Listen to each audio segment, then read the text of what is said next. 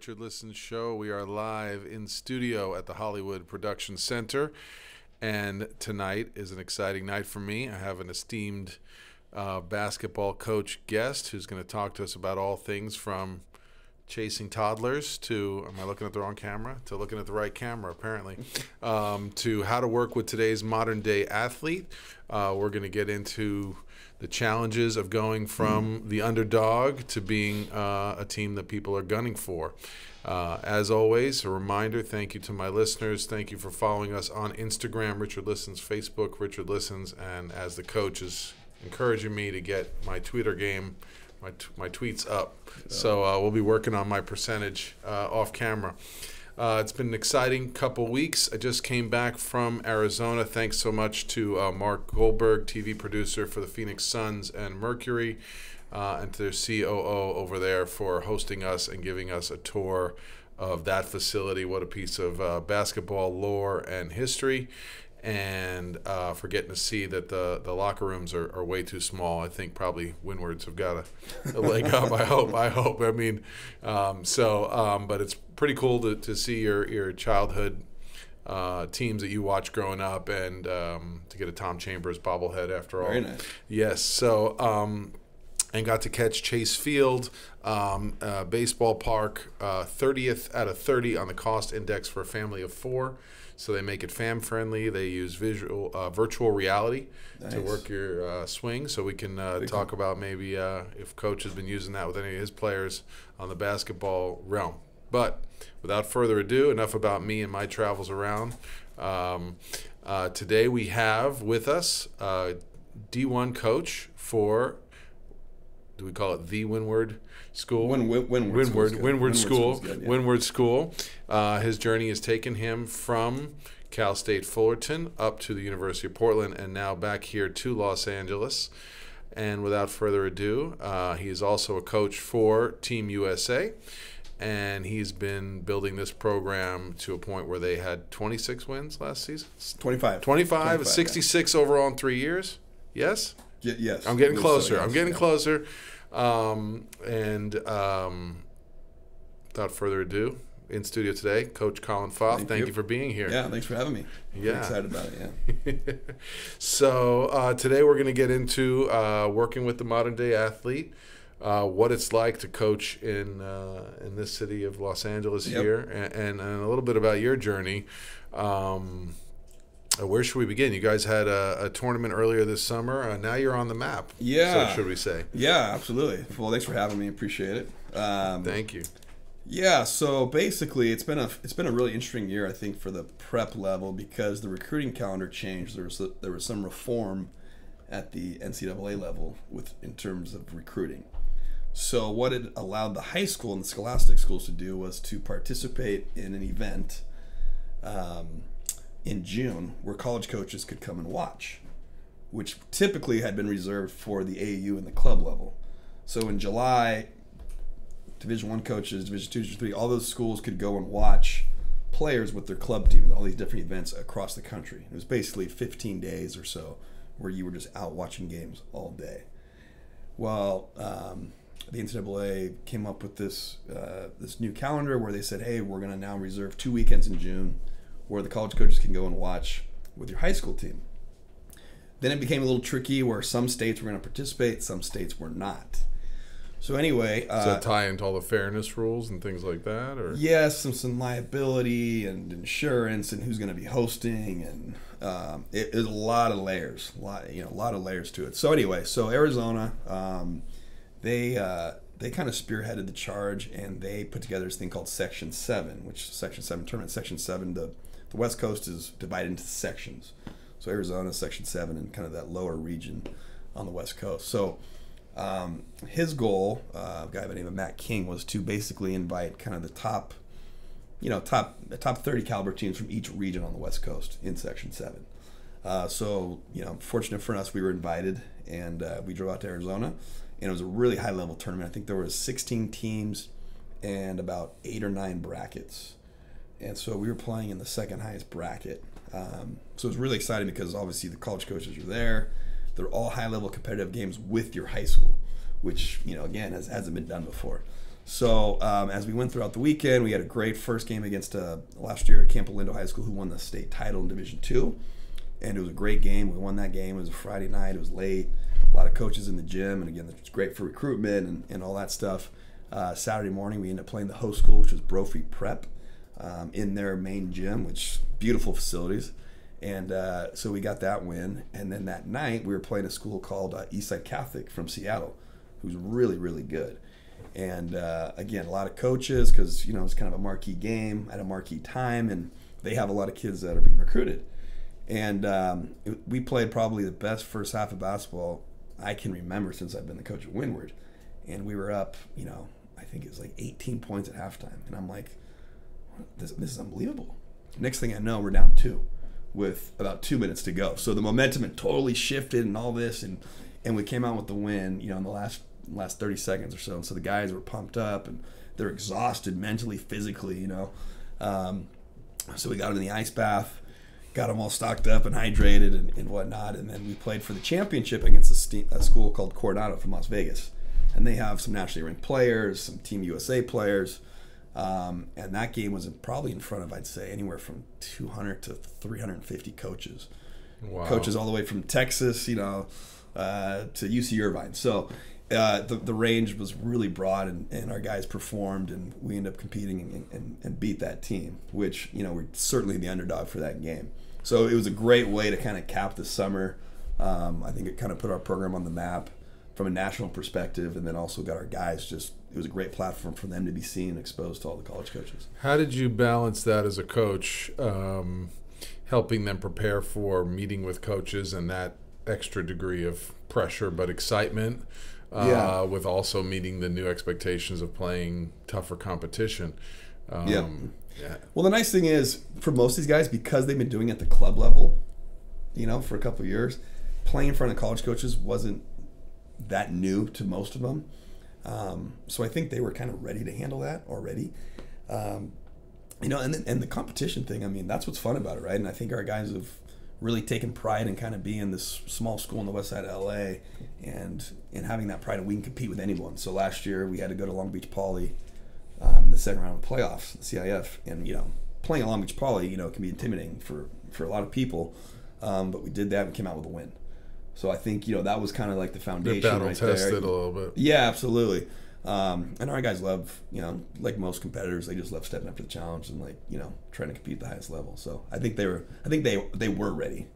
I don't know if there's anything I actually did, unfortunately. Well, we were joking off camera that in speaking with some of the players, the fact that most of them have been playing since they're 4 or 5, and competitively it sounded like most from 8 to 10, sounds like their condition to play in really, really constant competitive environments. They don't seem to get fazed by that. Yeah. No, I think there's moments, right? Like there's moments you're at the free throw line, it's a big game, maybe you're on the road, but gosh, these guys, especially now with sports specification kind of being the thing, right? When we were coming up, it was you played basketball, you played football in the fall, you played basketball in the winter, and then you did baseball in the spring. And now it's just really not like that. I think we have right now no Stowe football for you. Yeah, no. So we have like 2 or 3 multi-sport athletes, which is phenomenal, for them and for us. I think it's great, but these guys have just been playing basketball for so long, specifically basketball, So they're just, they're just conditioned at this point. Yeah. So in speaking to that, so in this new culture of athlete that's focused, that's specified, that sets their vision on the next level, what unique challenges does that present you as a coach, and how do you address them differently maybe than you would with people who aren't thinking so far ahead? Sure. Yeah, I think it's, one of the things we do in our program is we tell the guys, hey, we're going to coach all of you differently, right? And I kind of compare it to parenting. Like my parents did not raise me the same as I raised my sister or my older brother, right? And so we do the same thing. And we tell them that. And we tell their parents that, hey, we're going to coach each of you guys differently. You guys all need different things.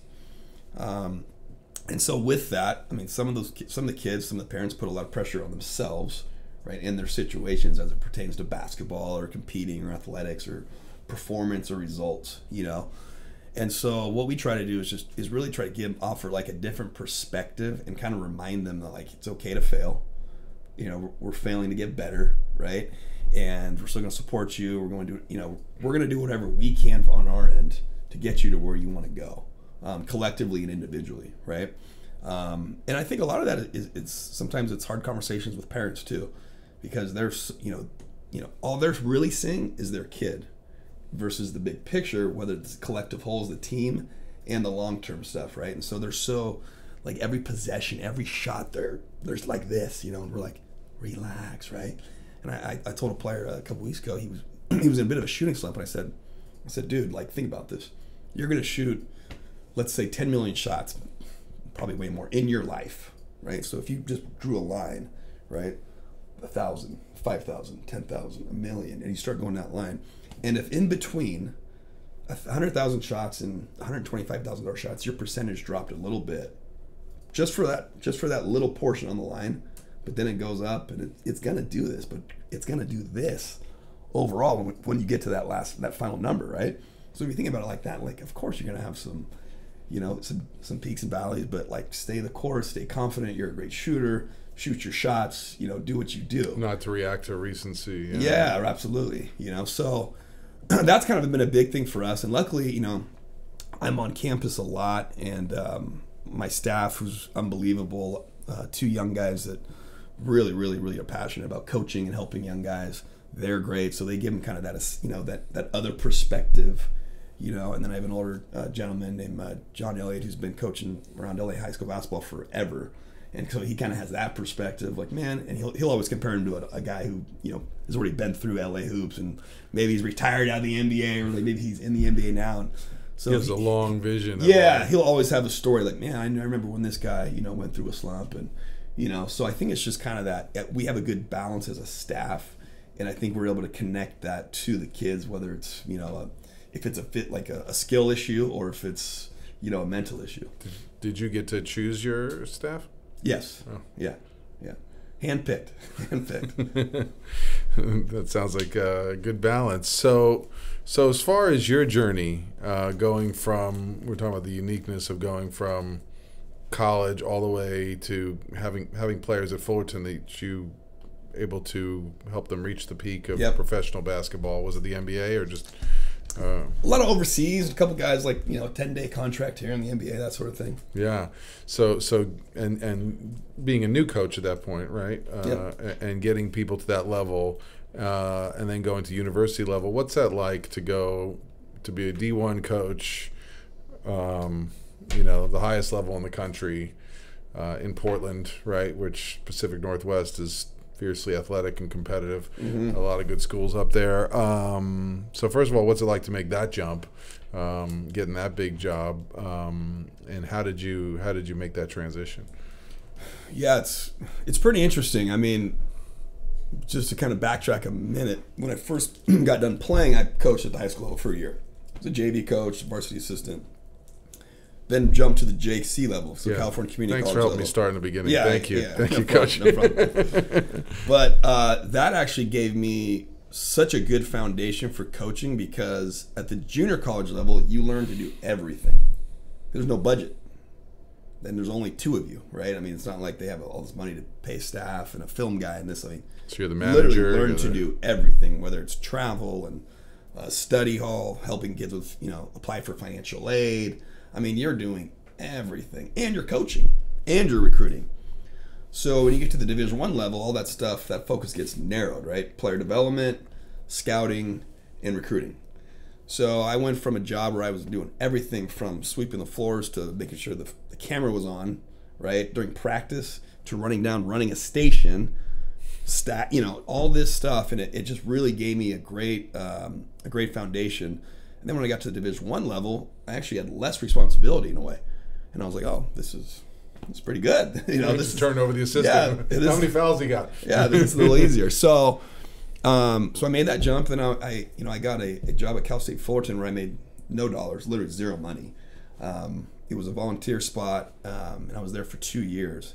And so I was just, I was passionate about it. I fell in love with it, and then an opportunity popped open at the University of Portland.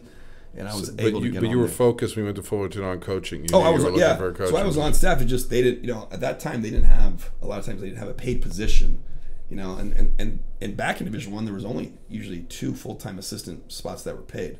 That third assistant spot used to be called a volunteer spot, so you didn't make money, which be challenging as just to survive in the business, So by the time I got to Portland, I had all these different experiences and worked for different people, and so I felt like I had a pretty good foundation going in. And then Portland kind of opened my eyes to just a whole nother side to the game, from an analytics standpoint, from kind of a administrative standpoint, from a marketing standpoint. And so I was there for 6 years, and had a great run up there. And then when this opportunity came open, again, this was a competitive job. Who doesn't want to work at a private independent school in West LA, with great athletes, great history, a great campus. It's, every day I go there, I joke with the guys. I would say, hey, what'd you guys have for lunch today? Because it's Taco Tuesday, it's sushi on Wednesday. It's, it's unbelievable. So when I got here, I felt like, I was ready. I was prepared. I'd seen, I'd swept the floors. And then I also had flown to the Canary Islands to go play in a tournament in Spain where, we're not paying $1 out of our own pocket. So I'd experienced kind of both spectrum ends. of basketball. Yeah, absolutely. And when I got here, I just, every day I love it here because the guys love it. They're passionate about it. The school supports it.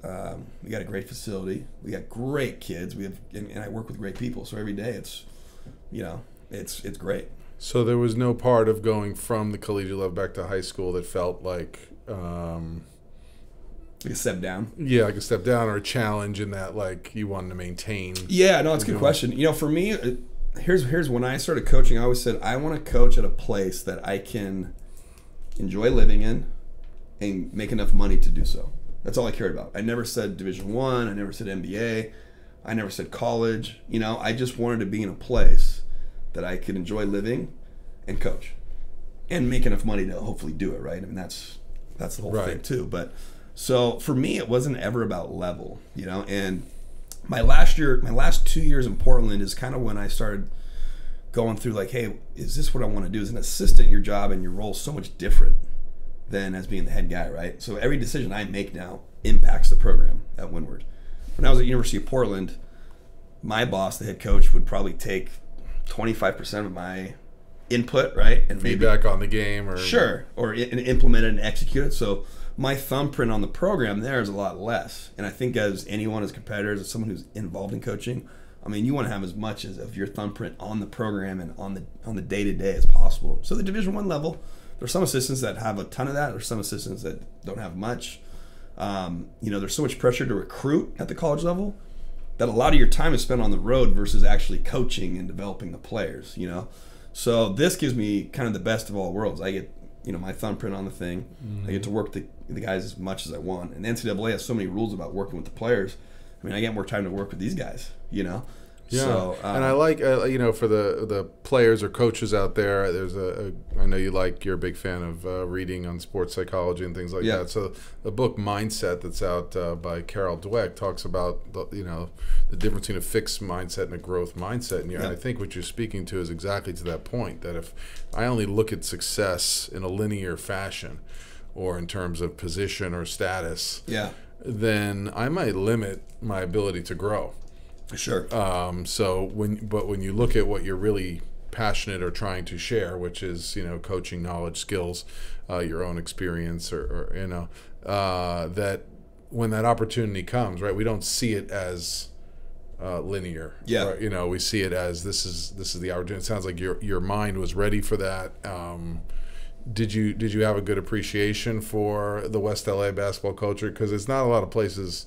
I know AAU is nationwide, but it seems like LA is a hotbed. LA is a monster. Honestly, I had recruited LA. I recruited Arizona. I recruited Nevada.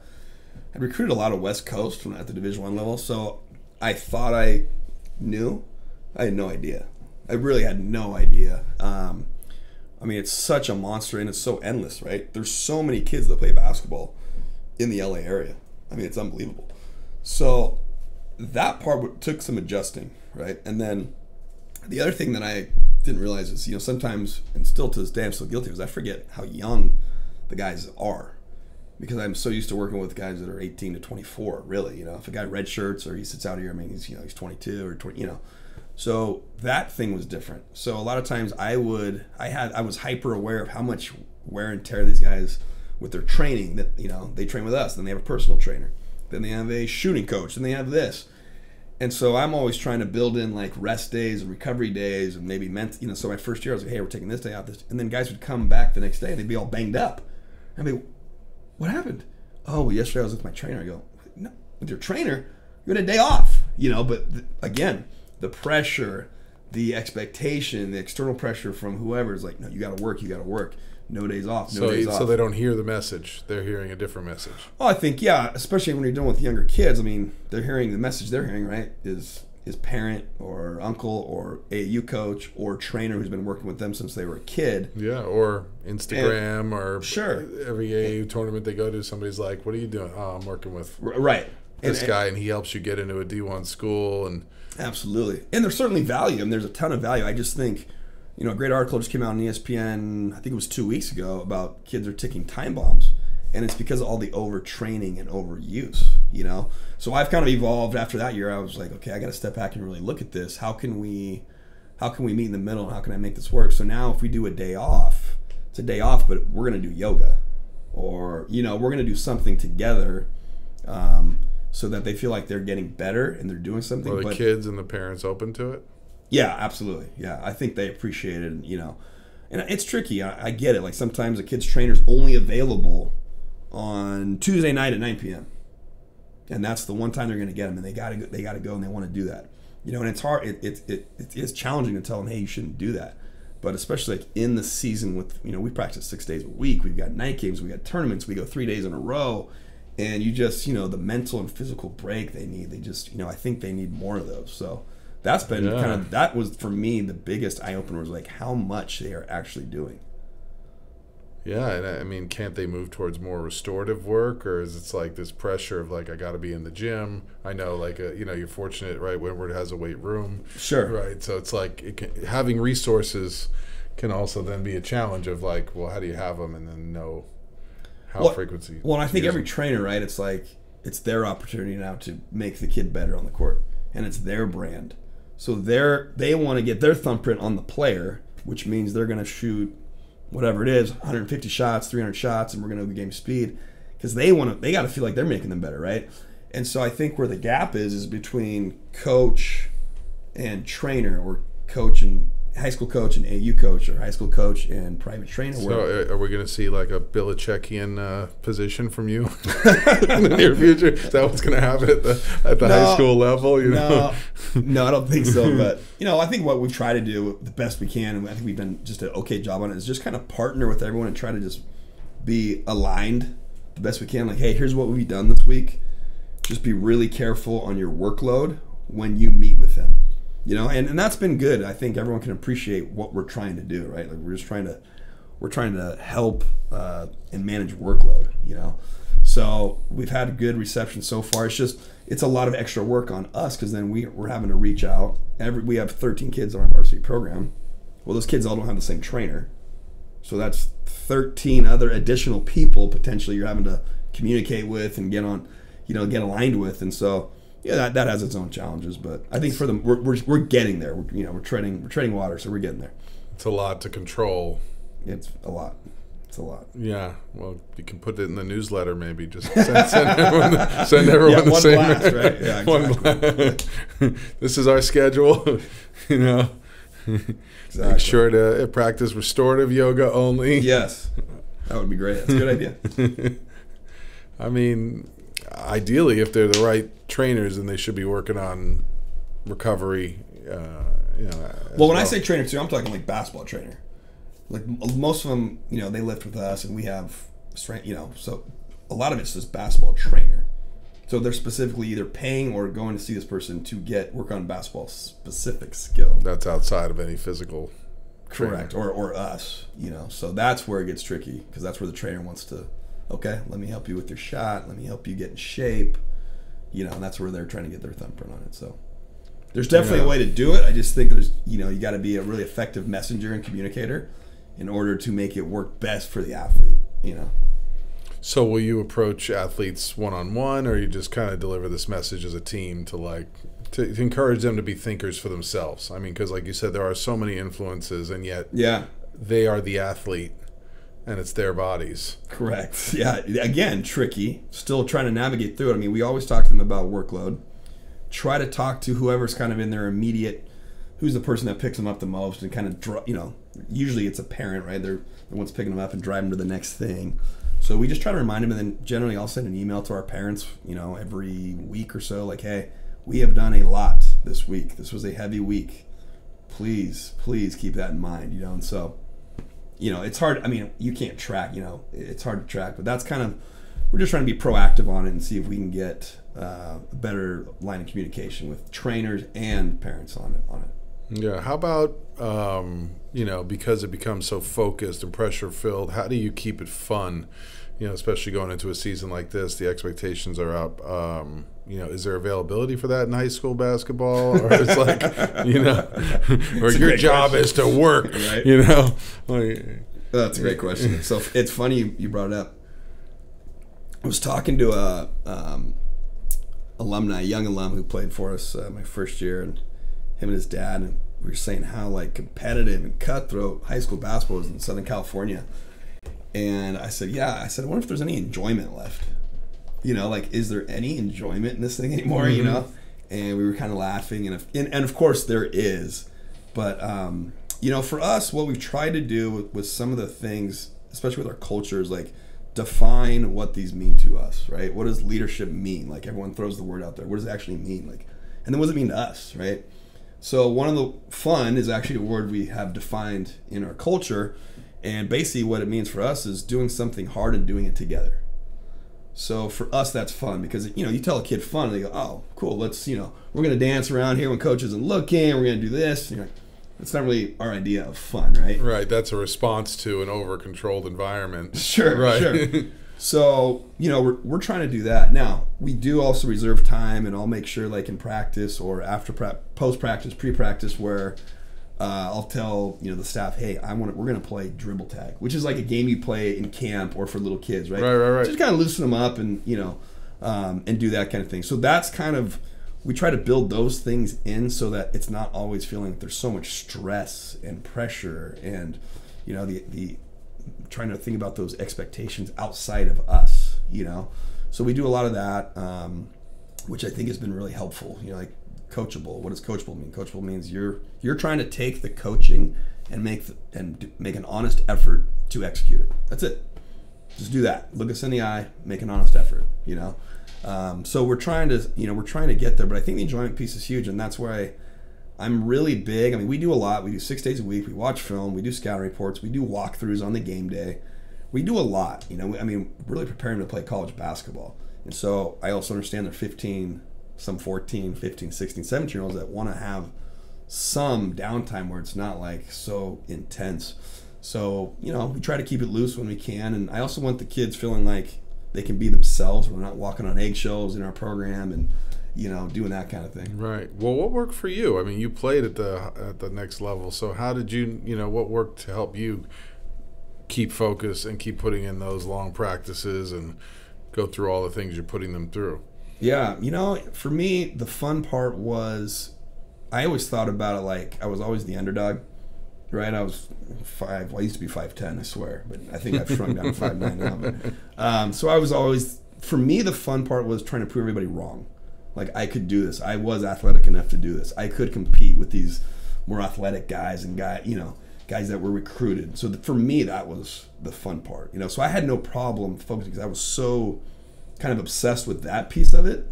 That's all I thought about, so I'd always lift more. I'd always try to win every sprint. That the competitive side of me, that's where I focused in on, and I enjoyed. So I didn't have a problem.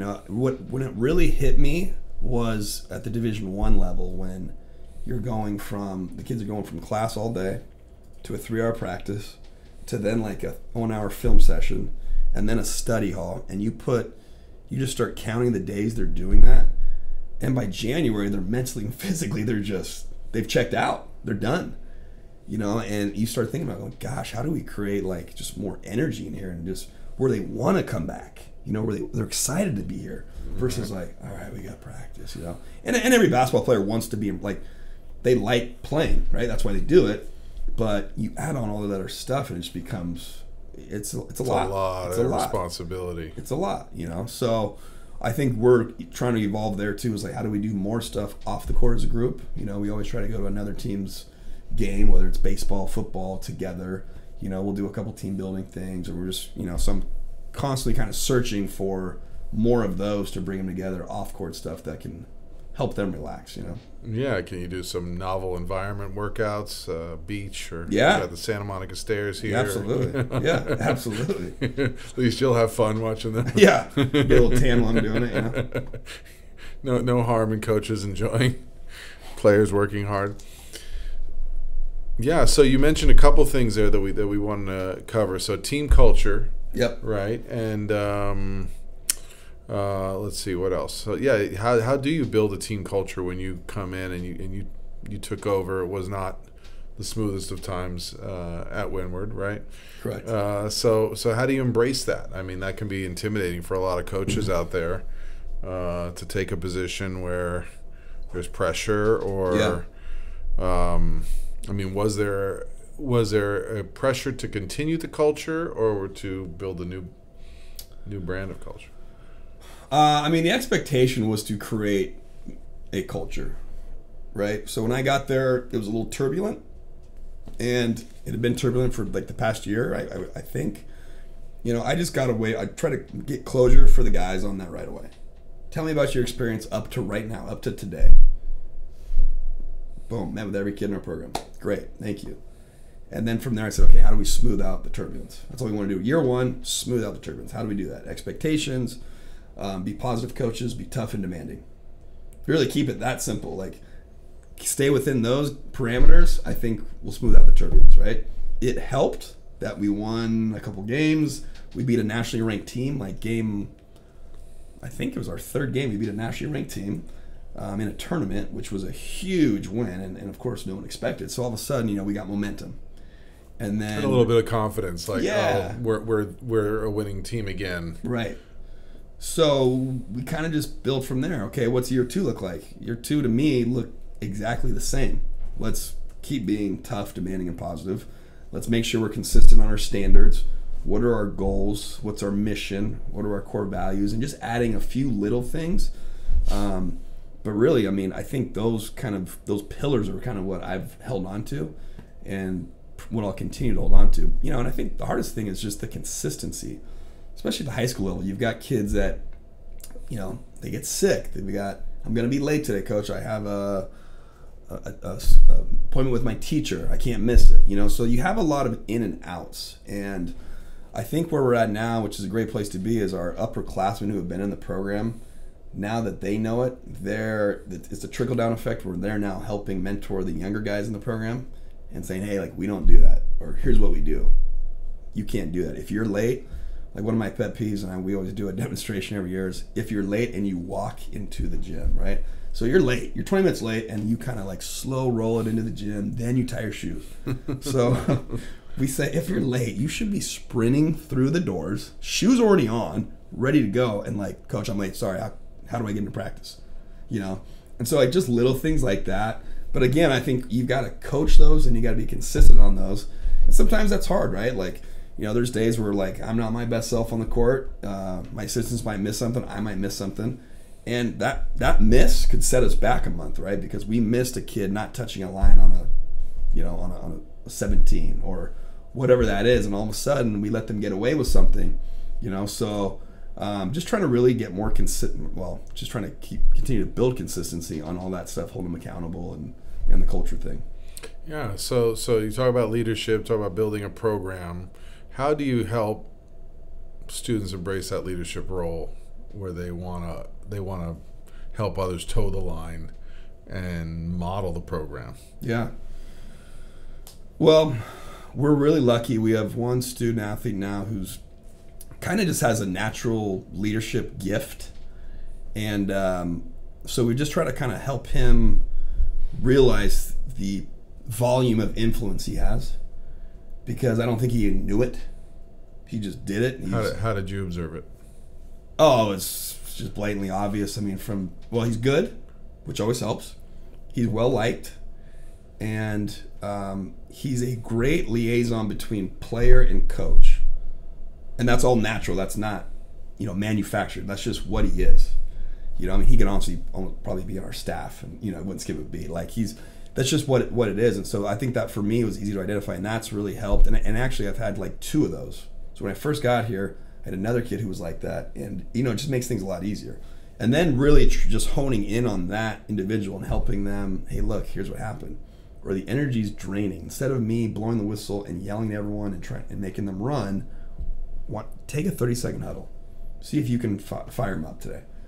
And so I think through that, those messages, and then giving them ownership in that, right?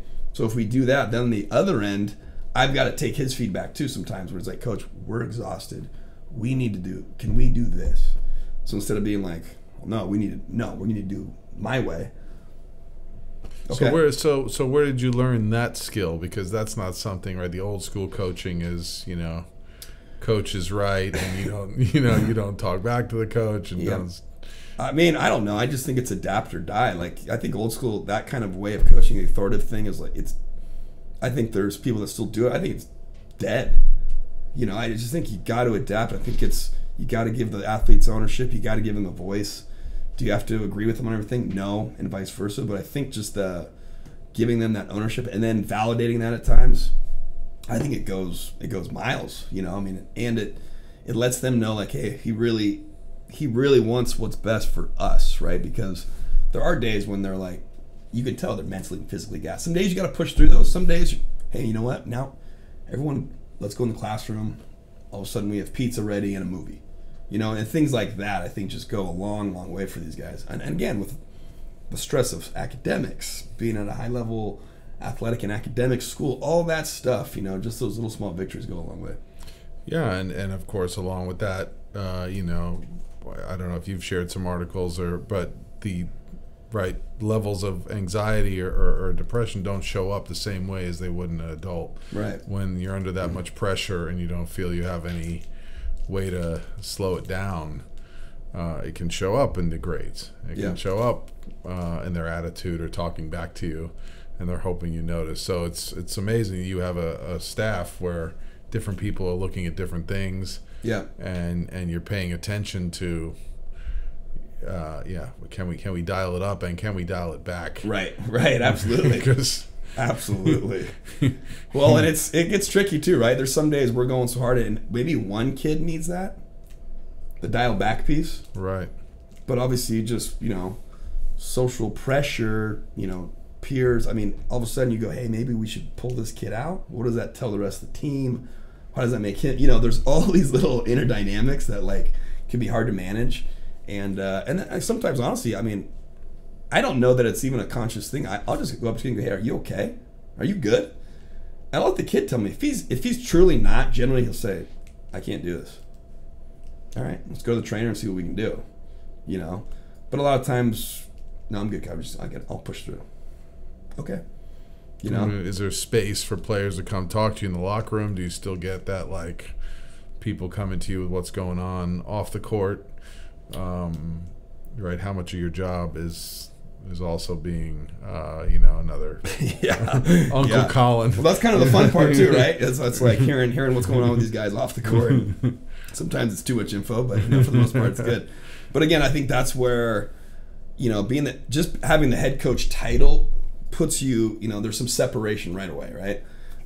Whereas my assistants, who are really good with the guys and connect and are young, I think they take on the bulk of that. Whereas if it's something that they're like, hey, this is a little bit bigger, or I need to address this with the coach. A lot of times they'll get some feedback, they'll share with me, and I'll go, great. How'd you handle it? Great, we're good. Or hey, maybe go back to them and mention this. And so just kind of a little bit of a buffer there. Yeah, and it's not like I wouldn't. I mean, I'd love to help every situation I could. It's just a lot of moving parts and time and all that stuff. So When I was coached junior college, we had a thing we called 5 minutes. And it was you had to get 5 minutes with the head coach once a week. But the rule was you couldn't talk about basketball. So, which made a lot of those guys uncomfortable. Like, what are we going to talk about, But, this is a test. Yeah. But it was really good. And then, so I try to kind of carry that up to the Division I level where I would walk a different kid to class once a week. Because on those college campuses, it could be a 10, 15-minute walk. And through that time, you could get great info and just check in and get a pulse on the kid. See what he's hanging out with. Yeah, unfortunately, at Windward, that walk is like 10 seconds. It's small campus. You say hello. Oh, here's your classroom. I got to go. But that's the idea. Stay with them in the lunch line. Yeah. On Taco exactly. Tuesday. Right. Exactly. Yeah. No. So, but that is the fun part is when the kid. I think a lot of that's trust, right? They got to trust that they can come to you, that you will keep it to yourself and you will give honest feedback. And I think that's been another thing for us is like, I think the players know that we're always available for them, whether it's, phone, text, they can always come in the office, and if there are issues, they can certainly bring them to us and we'll do the best we can to, that is one of the biggest things why we do the job. We want to compete, but we want to be there and help kids and help develop, the whole athlete, not just, the performance side. And that's got to come from the athletic director on down. Right? Yeah. Which it does, which is the best part about working at Windward. Yeah. So what's something that your players don't know about you? What's one thing you're reading right now, or one hobby you do away from basketball? That's a great question. I don't, let's see. One thing I'm reading, I just finished The One Thing, Gary Keller, real estate mogul. Okay. Side career, perhaps. Really good book. Yeah, maybe, right? If I can last at Windward, really good book. Basically, just a good reminder on don't get caught up in trying to do everything average. Pick one or two things and really dial in on that. So we were talking about culture, there's so much stuff you can do, but if you do too much of it, it becomes diluted, and then you didn't really improve any of it. You just kind of stayed idle. Versus pick two things, or in his case, one thing, as the book is titled, and really attack that. What was his one thing? His was, so he had grown his real estate company, having a lot of success, and then it took a big dip. And it wasn't because of the market, it was because he was growing and he got away from the hiring process. So he kind of got away from what was getting him there, and that was the actual people, right? And so then he realized he had to get involved back into the hiring process and really focus on who he's bringing in versus how many and what, which I thought was phenomenal, right? It's the same thing. I don't need 10 coaches. We need 3, 4 of the right coaches, and just the right kind of people with the right character. And same even in players, if you're recruiting at the college level, you just really need the right people on board, So it was a great reminder on that end. So that's one book I've read. What's the one thing these guys don't know about me? I don't. I think they know a lot. Sometimes I share too much too. They probably don't know I used to play piano until I was 16, but I've lost it all. So don't try to get me back on the keys. Did you have to give it up for basketball too? No, when I was that age, my mom made us play an instrument until we were 16. Of course, your mom makes you. It's I don't want to do this. But now I'm I wish I kept that thing going. Yeah, So. Same thing. My sister, I played basketball. My sister kept playing piano, and now she's can dazzle people to sleep and stuff. Absolutely. Yeah, I wish I had that still. But yeah, so piano days are over though. Takes a lot of practice and commitment. Yeah, I don't have the time now. As well. Yeah, and so do you encourage these guys? I mean, is there time for family time? Do you encourage them to find some balance, or is it just not possible with this level of commitment? No, I certainly encourage it. I think it's absolutely possible. That's the nice thing about high school is, again, for us, other schools do it different. Other schools will go darn near all year round. The only rule in CIF where we are, which is incredible, you only have to take 21 days off in a row one time. So that's 21 days off in a row. It's 3 weeks. That's the only rule. Is that usually in terms of practice time? Yeah. So that usually falls in the summer. Yeah. So for us, we already did it. So we could practice tomorrow But, for me, again, what I'm trying to do with all my experiences, like, what did I love from my West Valley College experience? What did I not like? What did I love about my Fullerton experience and not like? What, Portland and so on, and then go and try to implement all the stuff I loved about it into this program and all the stuff I didn't love about it out. And one of those things was balance. And so for us, like, I tell the guys, hey, in August and July, gym's open from 10 to 2. I'll be there. Assistants will be there. If you want to come in, great. If not, see you next time. And guys come in or they don't, and that's fine. But to give them that choice, give them that freedom. And again, when we come back to school, they are excited to practice. They're not worn out. They haven't heard my voice every day, in the summer. And so, like, there's an excitement and there's an enthusiasm, which also fires up the coaches again. And I think for the coaches too, it's like, I got a chance to read a book. I got a chance to listen to a bunch of podcasts about being a better coach and a leader and husband and dad, So it gives us time to kind of hit the refresh button, Right. And I think, and again, I don't know what other high school programs do. I think some probably, crank it up in the summer, some dial it back, just depending on who you are.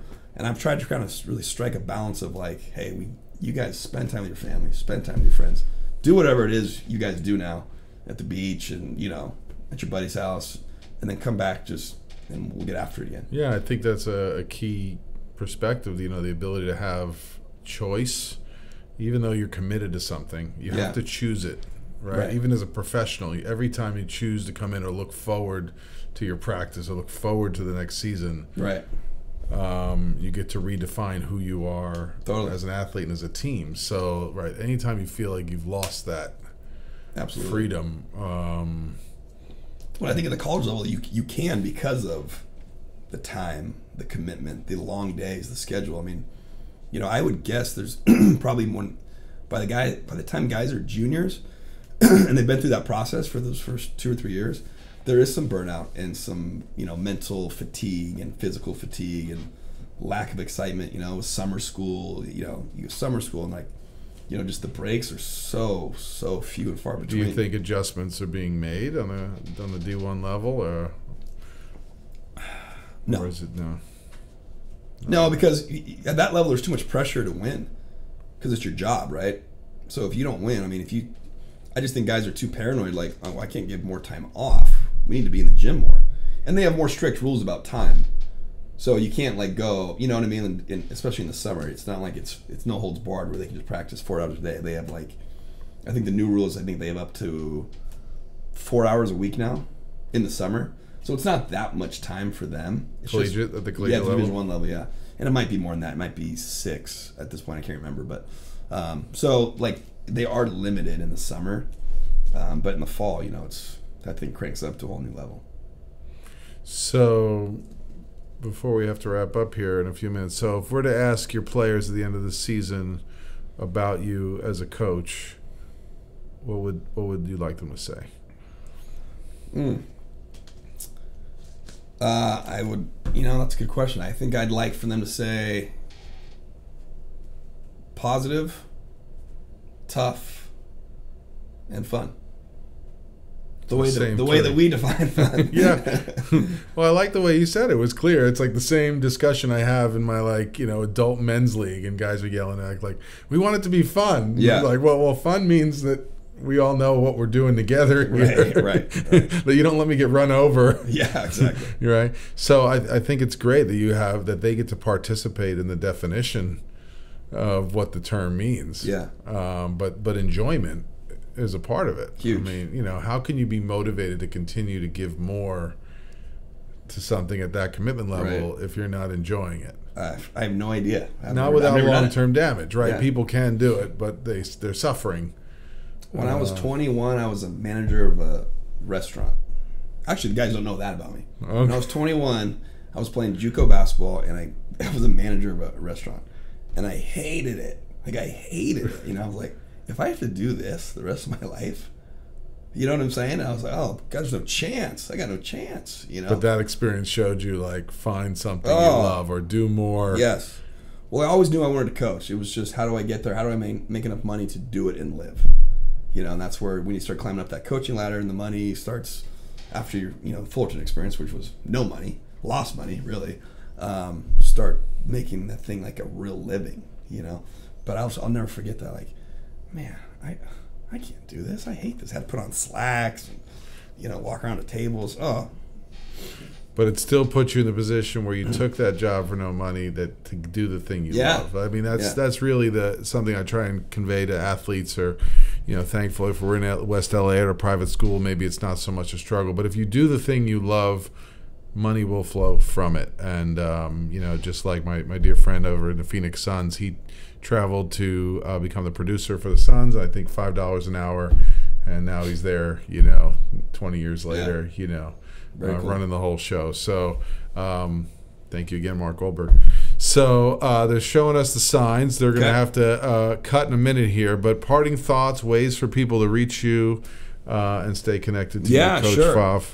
Yeah, I mean, social media is at Colin Pfaff. Good luck spelling Pfaff if you don't know, but it's P like Paul, F like Frank, A, F, F, Frank. That's on Twitter. I'd love to connect, talk hoops, and, try to stay connected and build some new relationships with everybody. Yeah, and can they look for you in the future with Team USA, perhaps? Hopefully that'd be great. That's such a hot entity to try to break into, which presents its own challenges. But that's kind of another external goal for me. In the meantime, come out and check out a Windward basketball Free game. Admission. Really? Free admission, yeah. Wow. You can't beat that. No charge for concessions either? No charge for concessions. Well, I'm going to go that far. Well, it's a real pleasure to hear of your journey, and thank you for sharing that with the athletes out there, with the coaches out there. As always, if you have a story to share, if you have a passion for something that you want to share with young athletes or performers, please bring them to us. Reach out to me via Instagram at Richard Listens. If there's things you'd like to hear from Coach Pfaff or questions you have, direct them our way, and we'll see if in his time he can answer. If you want to learn some practical tips too, what you can do to get your game to the next level or stay focused on your breaks, or ways that you can dial it back if need be, if you're someone who's always running a little bit hot. So thank you again, everyone, for tuning in. We appreciate it. Again, we'll be back in a week, Monday, 7 p.m. live on Facebook Live, and you can get this stream later on if you want to share it with your friends, family members, and assistant coaches on iTunes and Spotify within 24 hours. And there'll also be a link up on YouTube under Richard Listens. Take care, everybody. Thanks again to Coach Pfaff and the Windward staff. Yeah, thank you. Take care, and we're out.